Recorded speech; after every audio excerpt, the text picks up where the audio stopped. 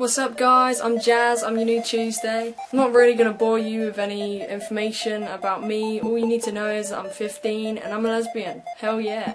Right, so adoption. What is the big deal with gays being able to adopt?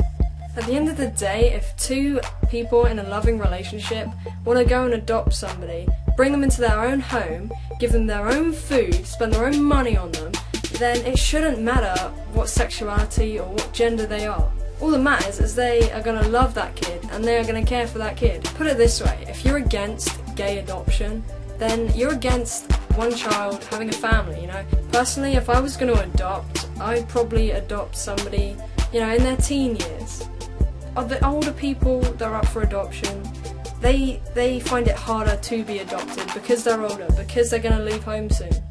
If you adopt a younger child, they're going to know you for most of their life. I hate the way some people think just because some parents are gay, they're gonna religiously teach that child that they need to grow up gay, they need to love the same sex.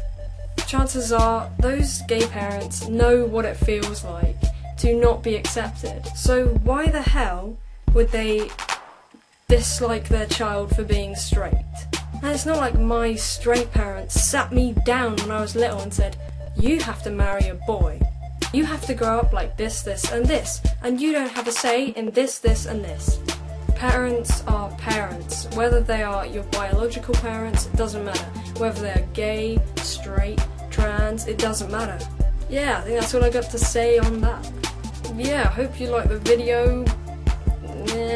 What about paranoid? Because, you know, this is my first video on this channel and everybody else is already like settled in and there's me just kind of awkwardly, hey, how's things though? Yeah. But yeah, speak to you same time next week.